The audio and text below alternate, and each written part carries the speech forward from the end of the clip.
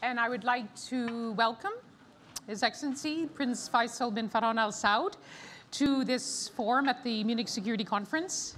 Thank you very much for joining us. We've had a very lively discussion, beginning with an intervention by the Foreign Minister of Iran, Mohammad Javad Zarif. He had expressed his desire to have been together with you in this room, but said that unfortunately protocol did not make it possible.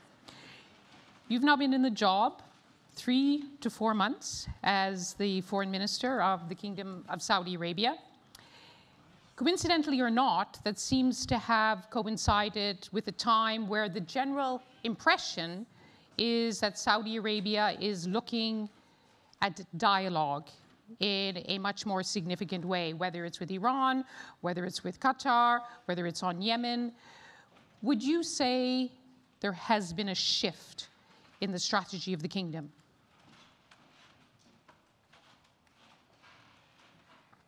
No, I wouldn't say that. I think we've always favored dialogue with those that are interested in dialogue that will lead to actual results and actual resolution. Okay, let's take one example. Javad Zarif, the Foreign Minister of Iran, said that that Saudi Arabia had sent a message to Iran after the targeted killing of Qasem Soleimani. He said Iran responded immediately, but then there was silence. What happened? So the only messages we have sent are those that everyone has seen in public. We have sent no private messages to Iran, and our message is quite clear. Iran, even before the killing of Qasem Soleimani, Iran attacked our oil facilities. They shot 16 missiles at them, endangering the global economy. Iran has been supplying the Houthis with ballistic missiles and other weapons that have been fired at our civilian cities. So our message to Iran has always been that once they are willing to admit that their regional behavior is the main source of instability, and that activities such as firing ballistic missiles at your neighboring states is not contributory to security, then we can discuss the potential of talks. The issues which divide Iran and Saudi Arabia, you know better than most, are on a lot of different levels. There's a very difficult political issues, but then there are the issues of how to minimize the possibility of an accidental confrontation, the risks of war, etc. After the attacks on your oil installations in September, there was an impression that you looked more seriously at trying to find ways to engage, not at the top level, but opening up direct and indirect contacts. Would you say that was the case?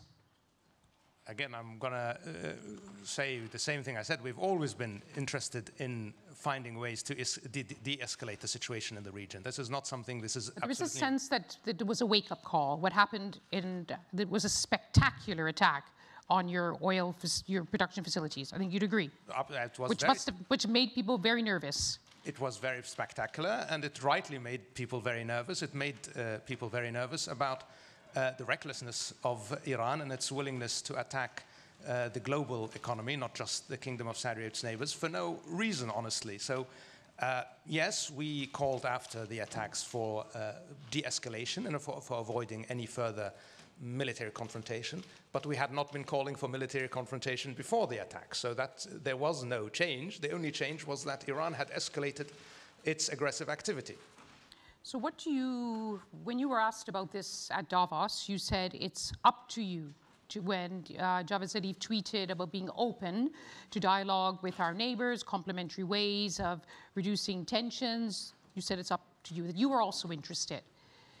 Sure. So absolutely. Where would you begin? You have to begin at a lower level. You're not, unless it's not expected that you will have meetings with Javad Zarif. Where are there intelligence contacts now that are useful? Again, there are no direct contacts as of yet. We are none, but that's not the point. The point is, what are the basis for any contacts? What are the basis for talks? Can we find a mutual understanding for at least what is the cause of instability? If we're going to talk past each other, there's no point to talking. We have a situation where we are constantly being told that we should talk about a regional security architecture, we should talk about mutual, but there is only one party in the region that is actively contributing to that instability. And until we can talk about the real causes and the real sources of that instability. Talk is going to be very counterproductive. Has there been a change in your approach to Yemen? Now, there we do understand that there are high-level direct talks between the kingdom and the Houthi officials at a senior level, and that there are also indirect talks. My understanding, we've been told that that has collapsed, but there has been a channel that has been developed. Is that the case? So that's absolutely the case. Since our intervention in Yemen, we have always said that we favor a political resolution, and we favored every political dialogue that was shepherded by, whether it's Martin Griffith or his predecessor, and we'll continue to support that. It's not a shift from the Saudi side. Actually, we saw after the September attacks on our oil facilities, where the Iranians attacked the facilities, but then they asked the Houthis to take the blame for it. And I think that sent a wake-up call to the Houthis that they are not partners with Iran, but they are tools for the Iranian regime to use as they see fit. And that was an incentive for the back channel, which was always present, to activate. And we continue to have that dialogue. There has been some recent escalation, but we are committed to finding a way forward if the Houthis are willing to focus their attention on the interests of Yemen. So our message has always been consistent to the Houthis and to all parties in Yemen, that you should work towards bettering Yemen and towards the interests of Yemen. We may differ on what is in the best interest of Yemen, but that is an argument that is worth having, rather than actuating the agendas of regional players. You have indeed, and we've all heard you talking, many Saudi officials talking about the importance of a political solution, but prosecuting the war on the ground. The impression is that this is something new, that the talks are even at the level of the Deputy Defense Minister, Prince Khalid bin Salman, which is very significant, talking directly to senior Houthi officials. Did that channel make progress? So we have a back channel, and that is at a working level. It's best not to describe at what level it is at this point, but it's still in a back channel level. It's not yet ready to move to the highest level. I think it's making progress. We have seen some deterioration recently, but we are committed to pushing it forward. However, we will, of course, if there is provocation on the ground, we will have to respond. But we are working very, very hard to find a way forward. Would you say, with the military activity by the Houthis in recent weeks, which has caused Saudi Arabia, which, as you know, had reduced its bombardment, to resume it again, would you say that is putting that channel under severe strain? So you're right. We had come to the point where we had reduced our coalition air activity by approximately 98%, so very, very significantly. We continue to be committed to the de-escalatory steps, although, as I said, we will respond when necessary, when there are provocations, whether on the front line or ballistic missiles fired into Saudi territory, which we saw recently. I don't think it's at the point yet where it's endangering the back channel, but we are getting close to that. So it's important that the international community as well focus the attention of all parties in Yemen to the need to pursue the opportunity for a peaceful resolution. Is there a sense in which you want to use the phrase, take Yemen off the table? You are suffering both in terms of prosecuting the war. Yemen is suffering enormously. Your relations with your allies are suffering. Successive resolutions in the US Congress, as you know, calling for the end of US arms sales to Saudi Arabia, which are used in Yemen. It's costing you dearly. Is that all part of why you'd like to resolve Yemen in some way as soon as possible? So our intervention in Yemen was based on an understanding of our national security interests. And we will always protect our national security and the security of our people. That said, again, we, from the beginning, favored a political resolution to the conflict in Yemen. It may be the case that now the ground is more fertile for that political dialogue. As I said, the September attack contributed very significantly to that. So I think it's more about the fact that the ground has been set for it. We have otherwise, I would say, we had always supported moving forward on a political dialogue, all the way to the Kuwait talks. I don't know if you remember some 100 days in Kuwait. Yeah. Yes. So that, in that instance, we also very much favored a resolution that was quite close. But in the end, it didn't work out. So it requires all parties to contribute. It's not just up to Saudi Arabia. Remember, the kingdom, as part of the international coalition, is there to support the legitimate government of Yemen, and we are not there as a party to the conflict, a direct party to the conflict. And in the end, the Houthi movement also has to make a decision that they want to sue for peace rather than dominate the Yemeni scene by force and to impose their will on the people of Yemen. So you're confident with these initial contacts with the Houthis, you believe they do want to find a way out of the war. They want to make a deal with Saudi Arabia to end the war. And then to move on, of course, to broader talks across the country. Because from what we understand, you're discussing a limited number of topics. I mean, anything we are talking about now is only to lay the groundwork for a dialogue between the Houthis and the government of Yemen. In the end, it will have to be resolved. As I said, we are there to support the government of Yemen. So any peace will come from an understanding between the Houthi movement and the government of Yemen and the other elements of the Yemeni body politic. Am I more optimistic now? I wouldn't say I am necessarily optimistic, but I'm hopeful. And we're going to push to achieve that goal. If that works, that's really achieving what we want to achieve.